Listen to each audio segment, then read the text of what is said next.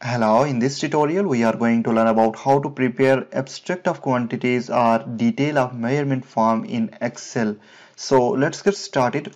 First, I'll just go here. I'll just merge some of the columns over here to give a heading. Okay, so I'll just write here measurement form. Okay, next we need to just give here serial number, then description of item, then length, breadth, depth, and then quantity and remarks. Okay, so I'll just start from here as serial number, then description of item. Okay, like this. Let me just double click over here, okay, to expand this. And then next to it we need to just give here a length, and it will be in what, meter. Okay, so I'll just write here. Now next, instead of expanding this, what I will do, I'll just expand it in this direction like this. Okay, and I'll just wrap this one. Okay, and I'll select this one, wrap this one like this. Then we can just make this align this it in center. Okay, and this in vertical direction, and this one as well in vertical direction. Okay, so this is what length. Let me just expand it a little bit. Then we have what, breadth. Okay, and it is also in meter. Okay, and we can use the same option as a wrap text. Okay, and we have to just align it in center. And next to it we have height. Okay, and again in meter. Okay, it could be in feet or in meter. Okay, no problem in which unit you are working on. Okay, so again wrap text. Okay, and I'll align it in center. Now we have just serial number, then description of item, then we have a length, breadth, and the height. Then at last we have quantity. Okay, quantity. So quantity will be in meter cube, or it could be in meter square, or it could be in meter. Okay, so depend on the item. So after doing this, we have to just insert the symbol over here for cube. Right now I'll go here in symbol, after going into the insert, then into the symbol, and this is the cube symbol. Insert it, close this one, and close the bracket. Okay, so again we'll do the same.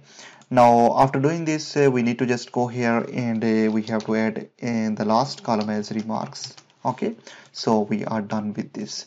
Let me just align it in center like this. Okay, so this is a form: serial number, description of item, length, breadth, height, quantity, and remarks. Okay, after this I'll just select all of these up till here. Okay, like this. I'll right click over here, I'll go into the format cell option, and then we need to just go here in border option. Okay, and I'll just give here a outline. So for outline I'll select this one, this border.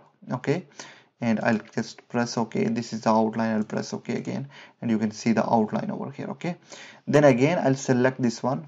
Okay, let me just select this one, or let me just first merge this one first. Okay, why I'm doing this?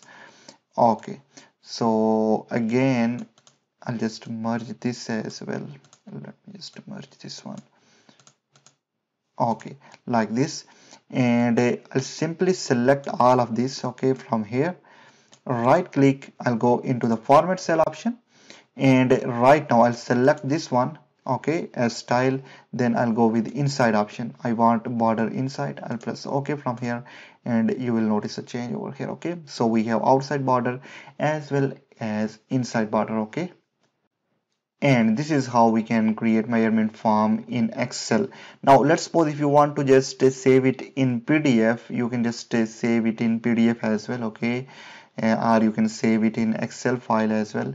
So let me just save it in PDF. Okay, in this regard I'll go here in file, then I'll go with the save option.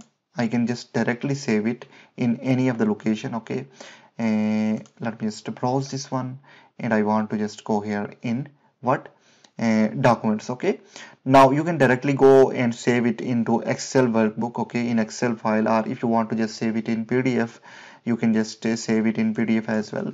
So let me just give it name as measurement form, okay, and I want to just save it in PDF. So I'll click over here, save as type, okay, and I'll select this PDF option and I'll save it over here. Now let me just go into the destination and let me check. Okay, so in this regard, first I'll just go here in destination.